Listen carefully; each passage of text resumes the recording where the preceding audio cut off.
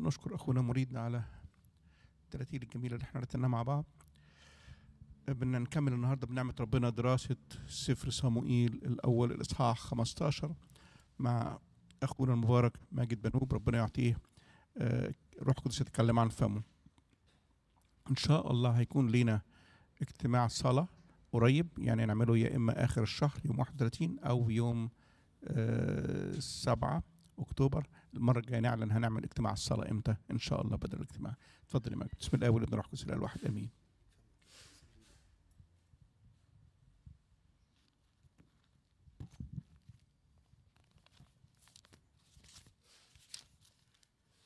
نكمل بنعمة ربنا اللي شفناه في الإصحاح 14. حاول علي صوتي عشان المايك. اللي شفنا المعركة اللي بدأها يوناثان بإيمانه وانتهت بسلسلة من الأخطاء عملها أبوه شاول، وشفنا كمان إن ربنا إزاي ساعد شاول بالرغم من إنه هو كان تمادى في الأخطاء. ولكن يمكن اتقال في آخر الإصحاح اللي فات إن هو حيثما توجه غلب. وبعض الحاجات الكويسة اللي عملها شاول إنه كان بيضم للجيش كل ذو بأس وكل ذو قدرة. عشان كده لما يجي النهاردة هنشوف الحرب اللي هيقيمها على عماليق. كان آخر الإصحاح 14 ده كان عنده حوالي 600 محارب أو 600 جندي. هنشوف دلوقتي الجيش بتاعه بعد عدة سنين. الإصحاح ده فيه فرق في الزمن بينه وبين الإصحاح 15. بقى حوالي 200,000 جندي و10,000 كمان جابهم عشان يحاربوا عماليق. فكان له جيش بحقه حقيقي متدرب على القتال. عشان كده نبدأ من العدد الأول. وقال صموئيل لشاول: إياي أرسل الرب لمسحك ملكا على شعبه إسرائيل، والآن فاسمع صوت كلام الرب.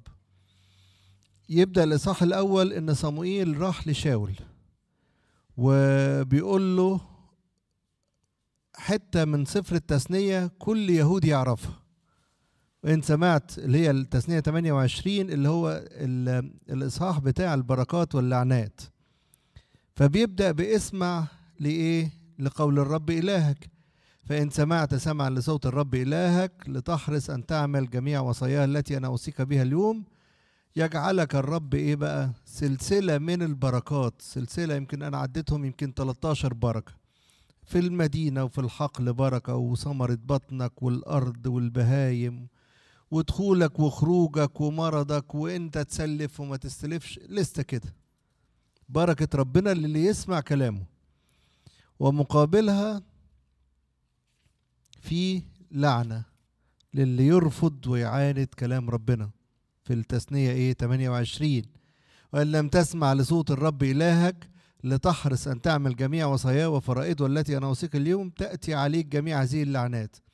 اللعنات بقى مش 13 لعنة، يعني أنا ما عدتهمش من الكسرة، صفحتين كده وش وظهر في كل شيء في كل تفصيل، يعني عكس البركات دي كلها وأزيد الضعف على الأقل. عشان كده صموئيل النبي لما قال لشاول هنا الآن اسمع صوت كلام الرب، دي كلمة مشهورة جدا في ايه؟ في كل يهودي يعرفها. في العدد الثاني يقول له: هكذا يقول رب الجنود إني قد افتقدت ما عمل عماليق بإسرائيل. إني افتقدت ايه؟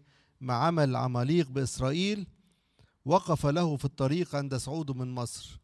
يا رب، ده الحكاية دي مرت على الأقل 450 سنة كده، وعقبال ما ايه ما يعني انت افتقدت بعد حوالي 20 ولا 25 جيل، وأجيال راحت وأجيال جت. افتقدت اللي عمله عماليق ده في شعبك إسرائيل، ان هو وقف له كده هو معدي في أراضيه في سينا، وقف له حربه ويشوع انتصر عليه. ده ايه يا رب الصبر بتاعك ده كله 400 سنة؟ طب ليه يا رب ما عاقبتوش في ساعتها؟ زي كده ربنا بيدي كل واحد فينا وقت طويل جدا جدا علشان يتوب، وبيدي لشعب أجيال ورا أجيال علشان يتوبوا. ولكن لما يتمادى الشعب في الشر جيل ورا جيل، لما يتمادى الشعب في الشرور، ويفضل الشرور دي تنتقل وتتوارث من جيل إلى آخر، والله صابر عليهم وينذرهم ويبعت لهم ضربات خفيفة كده، ولكن يتمادوا في الشر وفي الإغاظة وفي تحدي الله، يبتدي الرب يفتقد كل الأخطاء القديمة في حياة الإنسان. كل الأخطاء القديمة تيجي اللي ربنا صبر عليها وافتكروا إن هو نسيها. عشان كده العدد الثالث يقول لك طلب صموئيل بقى من شاول: فالآن أذهب وأضرب عماليق وحرموا كل ما له، ولا تعفي عنهم، بل اقتل رجلا وامرأة، طفلا ورضيعا، بقرا وغنما، حملا وحمارا. عايز صموئيل حط شاول في تجربة: هتسمع كلام ربنا ولا مش هتسمع كلامه؟ التجربة دي شاول دخل فيها لأنه كان في الفترة الأخيرة اللي بقى فيها ملك وابتدى يكون جيش، ابتدى نفسه تكبر شوية، وابتدى يقول أنا هنا، وابتدى يقول إن مفيش ملك ابتدى يبقى زيي. يعني هو حارب كل الممالك اللي حواليه وغلبهم، وربنا كان بيديله نجاح رغم شره وتجبره وتسلطه، ولكن ربنا كان بينجحه عشان يديله فرصة. ولكن لما وصل شره إلى حد معين، ربنا قال لي صموئيل روح له وقول له أنا هساعدك وهنجحك في حرب عماليق دي، واضرب كل حد فيهم. الآية دي ياخدها أعداء الإنجيل كتير قوي، ويقولوا شوف ربنا إزاي قاسي، وشوف إن هو بيقول إن هو أضرب الحمار وأضرب الطور وأضرب الطفل الرضيع وأضرب البيبي وليه يا رب، ليه إلهكم قاسي كده؟ ما حدش فيهم شاف القبائل دي اللي كانت متجمعة اللي اسمها العماليق، وكانوا فعلا كانوا ضخام الجثة قوي، كانوا وحشيين، معروف وحشيتهم في جميع أنحاء المعمورة. علشان كده الحقيقة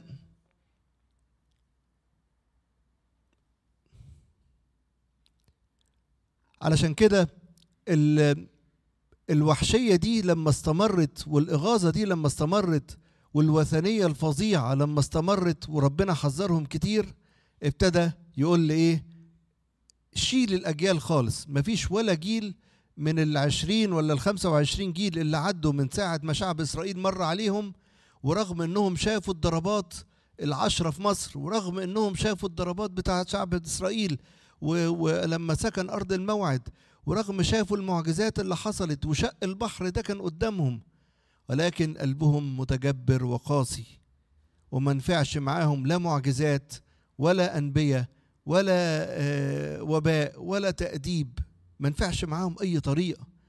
مستمرين في توحشهم الشديد، أطفال ويعذبوا النساء ويعذبوا الرجال، ويعني شرورهم كانت شديدة. وربنا قال له بيد كله حتى الحيوانات. ربنا مش بيحب يقول لك انه كان ممكن زي ما عمل قبل كده هاتوا الحيوانات ده وقدموها للهيكل او قدموها للفقراء، ولكن ربنا مش عايز مش عايز هدايا فيها دم، مش عايز هدايا فيها سرقة، مش عايز هدايا تكون فيها ركس، لأن كانوا بيستخدموا الحيوانات بشكل نجس جدا. فيقول لك اقتل جميع الحيوانات اللي تجدها في عماليق. دي التجربة بتاعتك يا شاول، هتقدر تعملها؟ شاول طبعا سمع ان ربنا هينجحه ضد عماليق، وعماليق دي بتهز سيرتها، بتهز اي شنب في اسرائيل وفي الممالك اللي حوالين اسرائيل. شعب متجبر وقاسي وبتاع حرب. فلما سمع ان ربنا هينجحه، طبعا الفكرة راقت له جدا. فالحقيقة ان هو ابتدى يجمع الجيش اللي قلنا عليه بقى قوامه 200,000 واحد ده، وراح مناديهم ويقول لك ابتدى يناديهم في مدينة كده علشان يعدهم للحرب. فنجد في عدد 4 بيقول له: فاستحضر شاول الشعب وعده في طلايم، دي مدينة كانت قريبة من الجنوب، 200,000 رجل و10,000 رجل من يهوذا. جيش ضخم كامل، فيه لواءات وفيه فرق وفيه فرسان وفيه مشاة، علشان خلاص كانوا اتدربوا بقى على الحروب في زي ما شفنا في سفر 14 من مؤاب وبني عمون وأدوم وملوك صونا والفلسطينيين، كل دول ضربوهم وهزموهم، فخلاص بقى جيش مدرب. ولكن وجد شاول مشكلة، ان كان في قبيلة اسمها قبيلة القينيين، انا اسف، القينيين دول اللي هم الحدادين.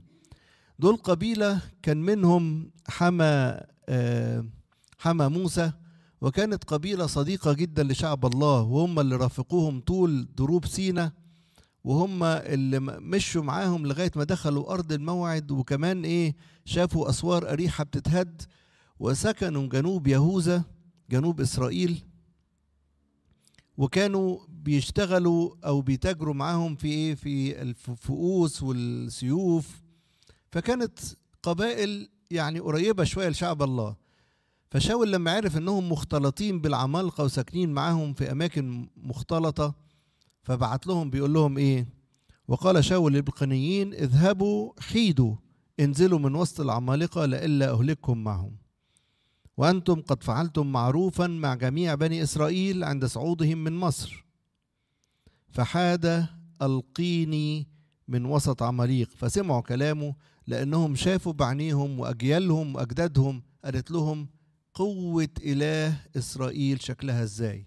شافوا بعينيهم، مش زي عماليق شافت وتجبرت، ولكن دول شافوا بعينيهم وعرفوا إن إله إسرائيل لما بيقول كلمة بتحصل.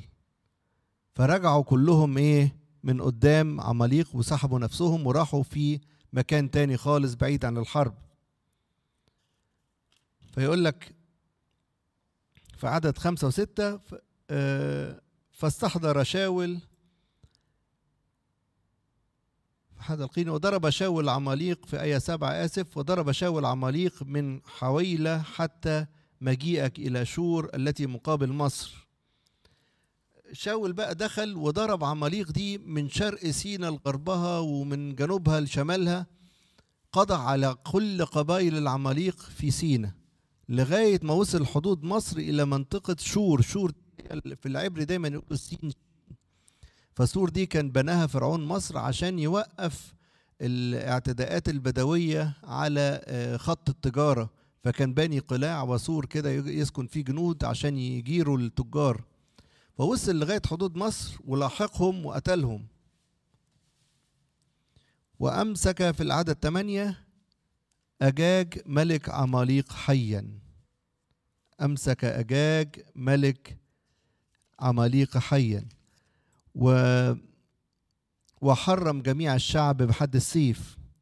9 يقول وعفى شاول والشعب عن أجاج عن خيار الغنم والبقر، يعني عفى عن أجاج وعن خيار الغنم والبقر. وده طبعا مخالف للأمر اللي صدر له من ربنا عن طريق صموئيل.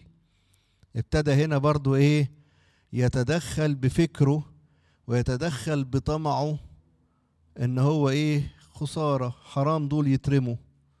طب ربنا قال لك ارميهم، هو مش عايز ذبيحة بالمنظر ده، مش عايز تأتوا إليه بشيء ينجس الشعب، لأنه هو فيه دم وفيه ركس وفيه حيوانات دي أصلا لها مغتصبة من أماكن تانية، وسرقوهم وبيستخدموهم استخدام بشع. فأنا عايز كل الحيوانات تتقتل، أنا مش هقبل ولا تقديمة من دول. ولكن شاول كان له رأي مخالف لربنا.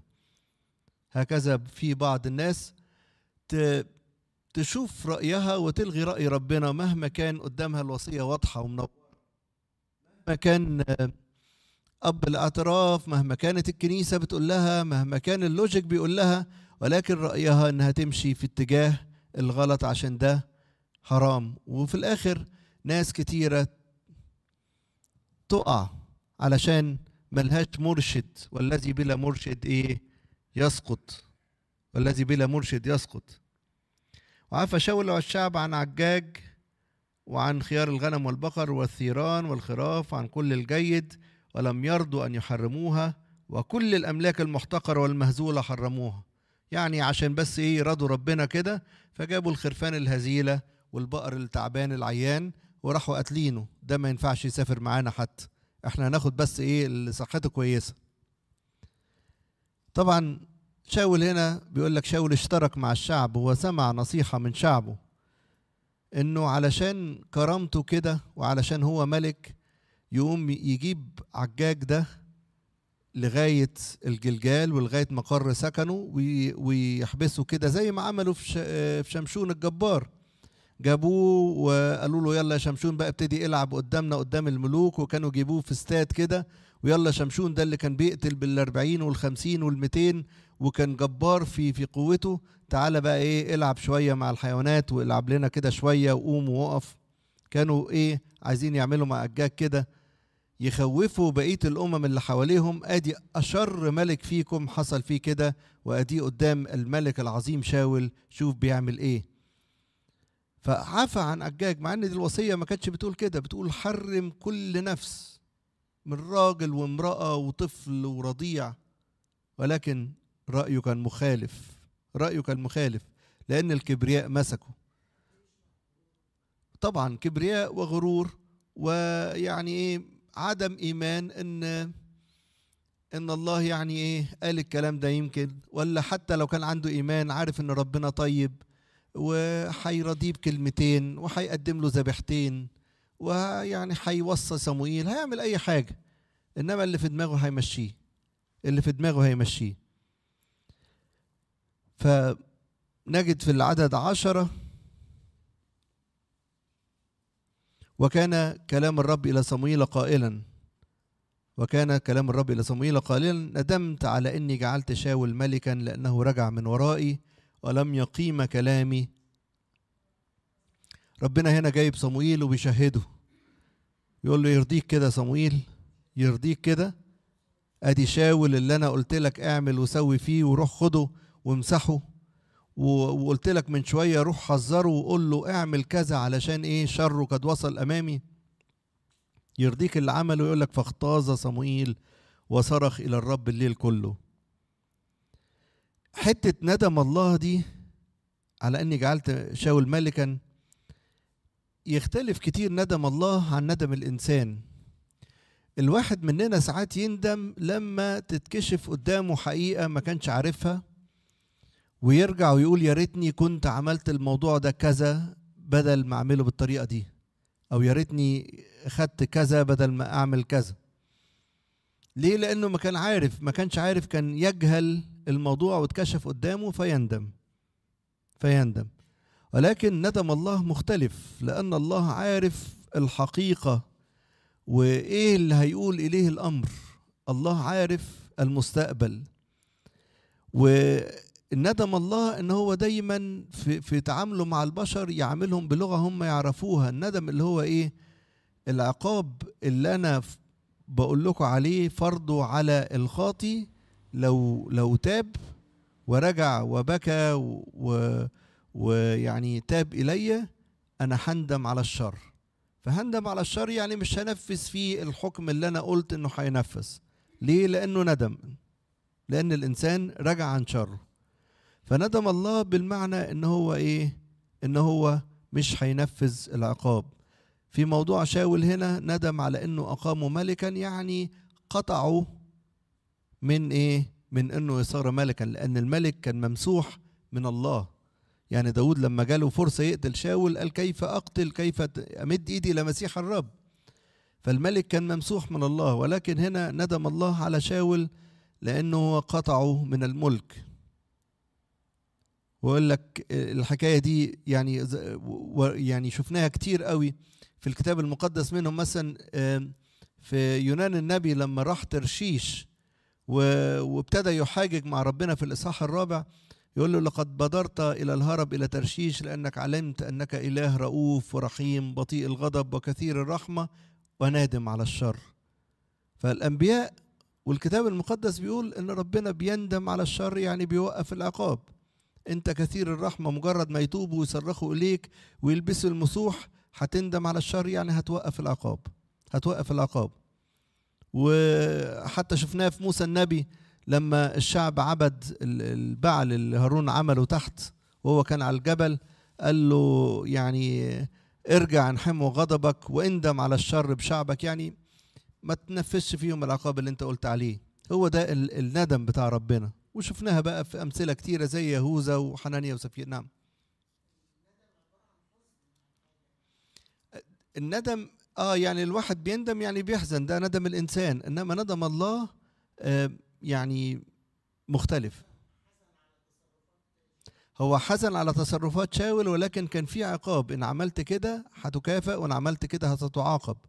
فربنا شال الندم ده، يعني ايه؟ يعني شال الحكم اللي هو حكمه، سواء كان حكم لشاول ان هو كان هيبقى ملك ومسحه، فندم على هذا ال الاجراء، يعني ايه؟ لغاه او وقفه. فاختص صموئيل وصرخ الى الرب الليل كله. هنا الحته دي الحقيقه ابونا صموئيل اب حنين، اب حنين جدا. يعني شاول ده اللي هو صعبان عليه وقعد يصرخ الى ربنا الليل كله عشان خاطر شاول ده كان صعبان عليه، كان هو ملك بتاعه، كان هو ابنه اللي اختاره. هو مش هو اللي اختاره طبعا، احنا شفنا طريقة اختياره، بس صعبان عليه شاول، صعبان عليه شاول. قعد يصرخ لربنا الليل كله لغاية يمكن في الإصحاح السادس ربنا بيعاتب صموئيل بيقول له إلى متى تنوح على شاول وأنا قد رفضته. يعني عمال يبكي الليل كله عشان شاول. وده جمال الأبوة في أبونا صموئيل، وجمال الأبوة في الكنيسة. جمال الأبوة في الكنيسة إن الأب يعني يقعد يصرخ إلى الله بقلب ويبكي ويتوسل أمام الله لأجل خاطئ، وكأنه سيعطي جوابا أو حسابا عنه، زي ما قال في عبرانيين معلمنا بولس: أطيعوا مرشديكم واخضعوا لأنهم يسهرون لأجل نفوسكم كأنهم سوف يعطون حسابا. مع أن كل إنسان مسؤول عن نفسه، إن أنظرته الكنيسة وحذرته فدمه على رأسه. ولكن عشان كده يقول لك أبونا صموئيل بيعلم كل الكنيسة معنى الأبوة، إن هو مش مجرد إن هو سهل إن هو يروح يخرمه ويقول له أنت محروم ويقول له كذا، ولكن كانت صعبة عليه وقعد يبكي طول الليل قبل ما يعمل حاجة زي كده. كان شاول على عكس كده تماما، إنسان لا يصلح للقيادة، إنسان يهتم بذاته. أول ما هزم عماليق نشوفه بعد كده إن هو راح للكرمل وعمل لنفسه تمثال ونصب تذكاري، وهنا قتل الملك شاول الملك فلان عجاج والشعوب الفلانية، وراح إلى بلد تانية إلى الجلجال، وراح برضو ياخد التهاني وياخد الهتاف. احنا هنشوفه بعد كده الهتاف اللي كانوا بيقولوا عليه لما نشوف الإصحاحات الجاية. يعني قبل المجد لنفسه ونسى مجد الله. ده كان ده كان شاول، إنسان سارق مجد الله. عشان كده في العدد 12 يقول لك: فبكر صموئيل للقاء شاول صباحا. صموئيل سهران طول الليل عمال يصرخ ويبكي ويصلي، وراح له بقى يدور عليه علشان يقول له الخبر بتاع ربنا، الحكم بتاع ربنا. فأخبر صموئيل وقيل له: قد جاء شاول إلى الكرمل وهوذا نصب لنفسه نصبا ودار وعبر إلى الجلجال. قالوا مش هتلاقيه، ده عمال يلف على البلاد كلها علشان ياخد ياخد التهاني. عدد 13: ولما جاء صموئيل إلى شاول قال له شاول: مبارك أنت للرب، قد أقمت كلام الرب. عايز يسبق كده ويقابل صموئيل النبي وياخده معاه في السكة. يعني شفت الجمال اللي أنا عملته، أنا سمعت كلام ربنا، أنا إنسان بسمع الكلام، إيه رأيك بقى صموئيل فيا؟ يقول لك قد أقمت كلام الرب. عشان كده صموئيل يقول له وما هو صوت الغنم هذا في أذني وصوت البقر الذي أنا أسمعه. صموئيل عارف لأن ربنا قال له إن شاول عمل ولكن بحكم إنهم فلاحين، إنهم بيفلحوا وعندهم حيوانات، كل الفلاحين عارفين الموضوع ده. يمكن قصة قيلت عن السادات إن هو مرة راح يفتتح للحزب الاشتراكي المزرعة من مزارع تعليف الأبقار واللحمة هتنزل الجمعية وكلام زي ده، وعملوا له بروباجندا جامدة. فراح لمحافظة معينة وقال لك دي أول مزرعة نموذجية لتسمين الأبقار. فروح بعد التلفزيون مصور وقال لنبوي إسماعيل هات لي المحافظ. فالمحافظ جاله قال له أنا فلاح ابن فلاح، البقر اللي أنا سمعته النهاردة ده جاي من زريبة تانية، عشان كده قاعد ينعر، ومفيش بقر تنعر في الزريبة بتاعتها، ما بنعروش. يعني هما البقر بتنعر لأنها حاسة بشيء غريب، حاسة أنها تندبح مثلا، فقعدت تصرخ. فقال له أنت طبعا رجعتوا الأبقار دي للفلاحين اللي حواليك. قال له آه. فأقالوا من منصبه. فصموئيل النبي عمل نفس الحكاية، سامع ايه بقى الاغنام والبقر دي، انت جاي من حرب وحاجات زي كده، جابت منين الجلجال كل الاصوات الجامده اللي انا بسمعها دي للاغنام والابقار.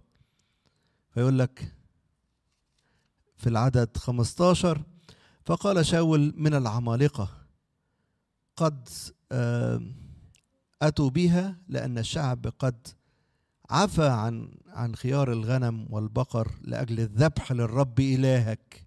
اتكلم بقى صموئيل، ده احنا جايبينهم نذبحهم لإلهك. زي فصل نفسه كده عن ربنا. يعني هو المفروض ان هو إلهه هو، مش إله صموئيل بس. قول له ده انا بذبح لإلهك، انت عايز ايه؟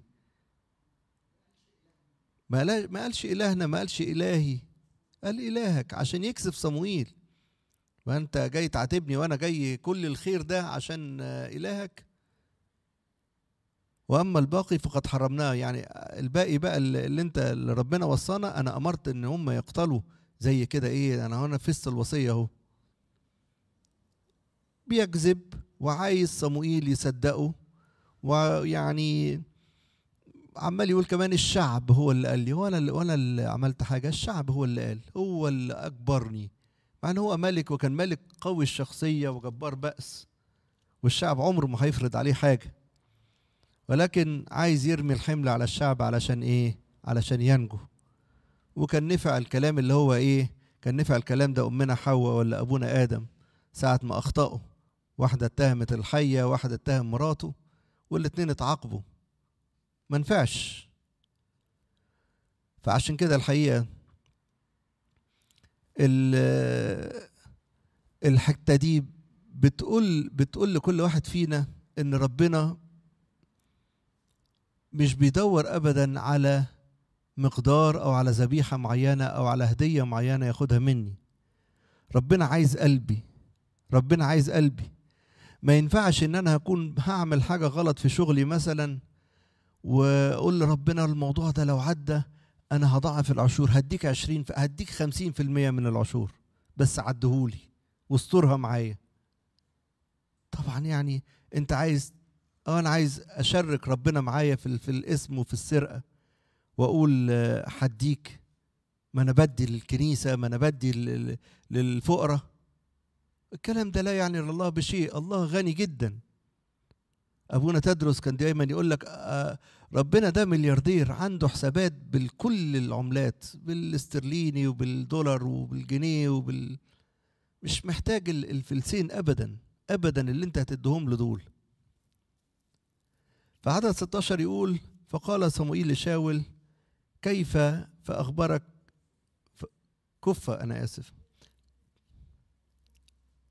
فقال صموئيل لشاول كف فأخبرك بما تكلم به الرب إلي هذه الليلة. بس يا شاول، ما تكملش، سيبني بقى أقول لك ربنا قال لي إيه. سيبك من الكلام اللي بتقوله ده. فقال له تكلم. فقال صموئيل أليس إذ كنت صغيرا في عينيك صرت رأس أسباط إسرائيل، ومسحك الرب ملكا على إسرائيل، وأرسلك الرب في طريق وقال اذهب وحرم الخطاة عماليق وحاربهم حتى يفنوا؟ فلماذا لم تسمع لصوت الرب بل ثرت على الغنيمة وعملت الشر في عين الرب؟ شاول هتاخدني في دوكة كده. انت الغنيمة لحست ودنك وعقلك ونظرك، وأول ما دخلت حطيت عينك عليها. أنا هاخد كل دول وارجع بيهم. سيبك من كلام ربنا. ربنا أراضيه بأي حاجة. ربنا طيب، سيبك من كلامه، انت الغنيمة زغللت عينيك يا شاول. فقال شاول لصموئيل: إني قد سمعت لصوت الرب وذهبت في الطريق الذي أرسلني فيها الرب، وأتيت بأجاج ملك عماليق وحرمت عماليق. فأخذ الشعب من الغنيمة غنما وبقرا أوائل الحرام لأجل الذبح للرب إلهك في الجلجال. طبعا إيه؟ هيرمي الحكاية على الشعب. ده أنا مشيت في نفس الطريق اللي أنت قلته لي يا صموئيل، ده أنا رحت حاربت، ده أنا ضحيت بنفسي، ده أنا وقفت كده قدام الجيش، ده أنا عملت، ده أنا سويت، ده أنا خدمت، ده أنا قعدت في الموضوع ده شهور وسنين، ده أنا بقالي 100 سنة بخدم في الكنيسة، ده أنا بعمل كذا، ده أنا بعمل كذا. حجج لا تفيد، حجج لا تفيد، لأن هو لم يكمل وصية الرب، وعنده في موضوع خاص جدا ربنا نهى عنه، ربنا نهى عنه. عشان كده الحقيقة لما شاول يتحجج كده ويقف قدام صموئيل ويكمل في الكذب ويقول له الشعب عامل زي حنانيا وسفيرة كده، لما بطرس الرسول بيقول له انت ما كذبتش عليا، واقف قدام صموئيل النبي رجل الله وعمال تكمل في الكذب ومصر عليه. انت لم تكذب على الناس بل على الله. وكان عقابهم عقاب شديد، ولكن ربنا هنا شال لشاول بعض الحاجات الكويسة اللي عملها، وقال لصموئيل روح قول له أنا رفضتك من الملك، ولكن لسه ليك أمل في إن أنا مرفضكش كإنسان من ملكوتي، لسه ليك أمل إن أنت تتوب وترجع كشخص كإنسان. في عدد 22 فقال صموئيل هل مسرت الرب بالمحرقات والذبائح كما باستماع صوت الرب؟ وانت فاكر يا شاول ان البقر والغنم اللي انت هتقدم منهم لربنا دول هيفرحوا ربنا؟ فاكر مجهودك اللي انت هتقدمه لربنا وانت بتعمل كذا وكذا وكذا وكذا ده هيفرح ربنا؟ ابدا. هل الاستماع افضل من الذبيحة والاصغاء افضل من شحم الكباش؟ ده الاستماع، سماع كلمة ربنا، نسمع الكلام ونحارب الشر ونقاومه ونتوب عنه، أفضل من مليون خدمة وهدية قدمها لربنا، أفضل من مليون حاجة. هو ده صموئيل اللي بيقوله لنا النهاردة، مش بيقوله لشاول بس، لكل واحد فينا. لأن التمرد كخطية العرافة، طبعا دي كانت نبوة ان شاول اخر خطيه ذكرت له ان هو استخدم الشياطين والسحر والعرافه علشان يستحضر روح صموئيل، لان صموئيل ما شافوش بعد اللقاء ده، لم يرى وجهه لغايه ما صموئيل النبي تنيح. فيقول لك ان هو افضل لان التمرد كخطيه العرافه والعناد كالوثن والترافيم. يعني انت لما بتعاند ربنا وبتتمرد، انت كده بالظبط انك صاحبت الشيطان او انت بتعبد اوثان. ما تفرقش كتير، ما تفرقش كتير، هي دي زي دي قدام ربنا، لانك رفضت كلام الرب رفضك من الملك، رفضك من الملك. الحقيقة صموئيل النبي اداله كده وصية من روح العهد الجديد، من روح العهد الجديد، ان الله مش عايز ذبائح ولكن عايز واحد يسمع له.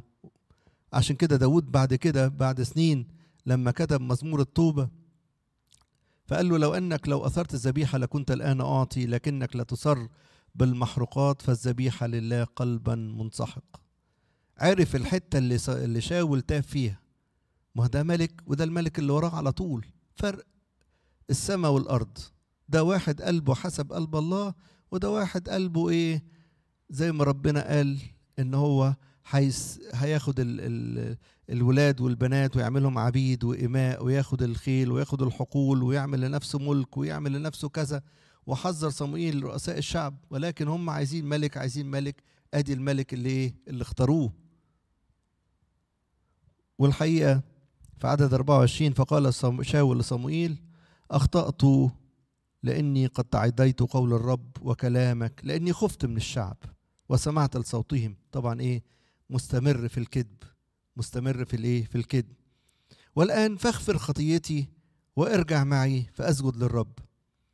واحد غيره لو كان سمع ان ربنا حرمه من الملك وربنا زعلان منه كان خر وبكى بكاء عظيم لأن الله قد رفضه. ولكن هو متعالي. طب يا سيدي أنا غلطت بالطريقة دي. ما كانش الاعتراف ده من القلب، ده بيسكته بس. طب انت عايز تقول ان انا غلطان؟ انا غلطان بالطريقة دي. ده طبعا مش توبة. الكلمة لا تحسب. اللي يحسب التوبة اللي جاية من القلب. التوبة اللي جاية من القلب.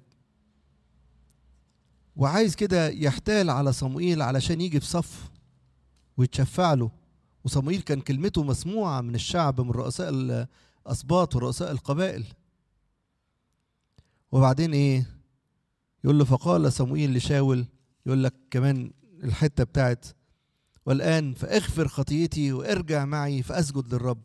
تخيلوا كده واحد عامل كارثة وانا رايح لابونا واقول له والآن ودلوقتي اغفر خطيتي، يعني حاجة كده لا تتناسب روح الخشوع ولا الشعور بالتوبة ولا الانكسار.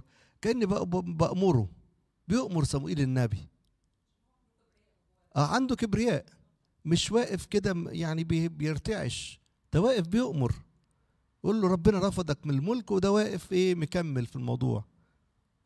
فقام صموئيل لشاول لا أرجع معك لأنك رفضت كلام الرب، فرفضك الرب من أن تكون ملكا على إسرائيل.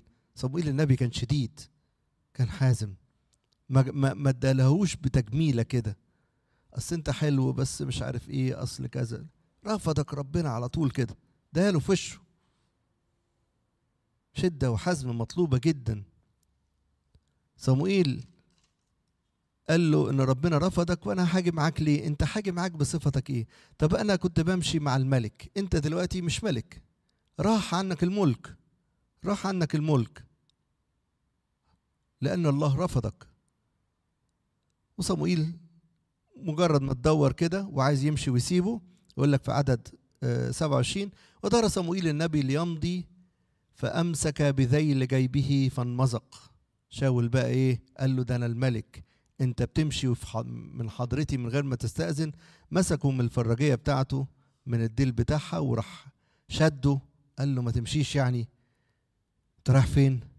فراح ممزق له الجلابية بتاعته. فقال له صموئيل يمزق الرب مملكة إسرائيل عنك اليوم ويعطيها لصاحبك الذي هو خير منك. طبعا ما كناش نعرف، ولا صموئيل ولا شاول كان يعرف مين صاحبه ده اللي هياخد الملك منه. طبعا احنا عارفين ان هو داود النبي، لان هيجي بعد كده في الإصحاح الجاي. كانت نبوة من صموئيل يعني ان ربنا هيدي الملك لواحد شاول يعرفه. شاول طبعا ما اهتمش بغضب ربنا ولا بغضب صموئيل اللي هو في مثابة رجل الله، ولكن كل اللي همه ان هو يستميله ان هو يرجع معاه علشان يقدم سجود وعبادة قدام الناس ويظهر كده قديس بجناحين، وان هو يعني ايه ده اللي بينفذ اوامر ربنا، وده الملك بتاعك اهو، وادي نبي الله، وادي بيجي معاه. فصموئيل قال له مش بالمنظر، انا لو جيت معاك برضه فانت مرفوض مهما جيت معاك.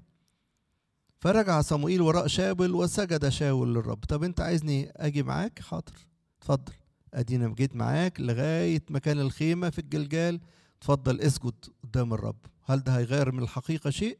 ابدا، لان السجود لازم يكون بالحق، سجود حقيقي، مش منظر قدام الناس. هو ده ايه اللي وصفه الكتاب المقدس، السجود بالروح والحق.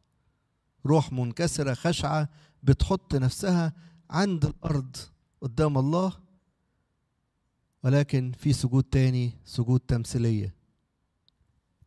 وقال صموئيل بما أنك جبتني إلى الجلجال بقى بمناسبة أجاج ده، قدموا إلي أجاج ملك عماليق. فذهب إليه أجاج فرحا. طبعا إيه أجاج ده؟ كان اتقبض عليه، إنسان غريب قوي، إنسان وحشي دموي إلى أقصى درجات الوحشية. كل شعوب الأرض عارفاه ويضربوا بيه المثل. قالوا هاتوا لي أجاج ده. وقال أجاج حقا قد زالت مرارة الموت. أجاج طبعا سامع عن صموئيل النبي الرجل الطيب الجميل الخير، أبونا بقى الطيب، أنا هروح له، ده أكيد هيعفي عني عشان هو إنسان إيه رؤوف كده. فقال صموئيل كما أثكل سيفك النساء كذلك تثكل أمك بين النساء. زي ما أنت زعلت بسيفك نساء كثيرة بكينا حتى الموت في جميع الشعوب اللي حولك وحتى في شعبك نفسه، هكذا تثكل أمك بنفس إيه؟ بنفس الطريقة، بنفس الطريقة.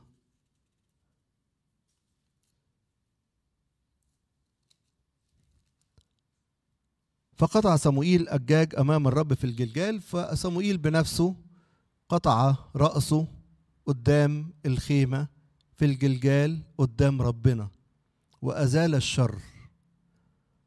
أجاج ده بتعني أو مثل الشر، مثل الشر.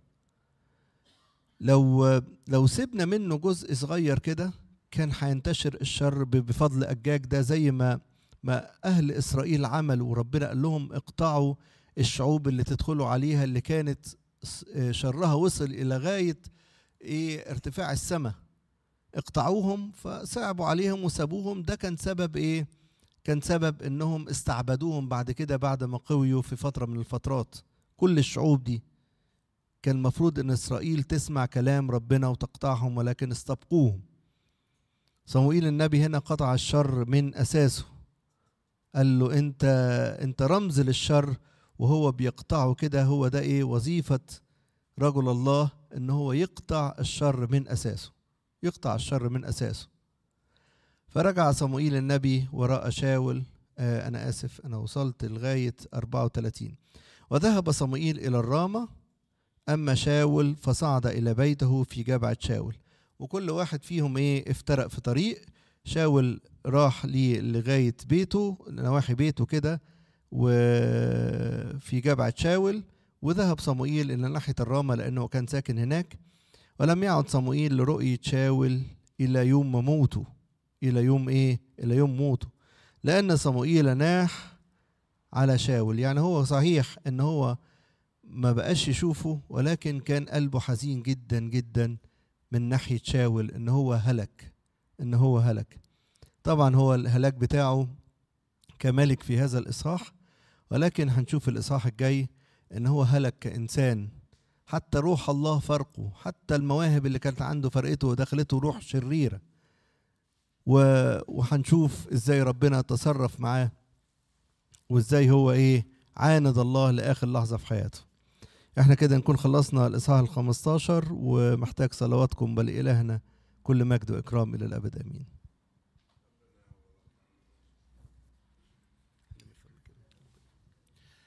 نشكر أخونا ماجد على كلمات التعزية. الإصحاح ده إصحاح جميل قوي، يعني حاجة واحدة نطلع بس منها النهاردة نفتكرها: وصية ربنا ما ينفعش ننفذ جزء منها وما ننفذش الجزء التاني. الوصية تتنفذ كاملة. شاول نفذ حتة وما نفذش حتة، ما تتجزأش. ربنا لما يقول لنا نعمل حاجة نعملها كاملة، مش هينفع كده ايه نضحك على ربنا في اي حاجة. ربنا يعطيكم نعمة، وان شاء الله نكمل الإصحاح 16 الاسبوع الجاي بنعم ربنا. اتفضلوا نصلي.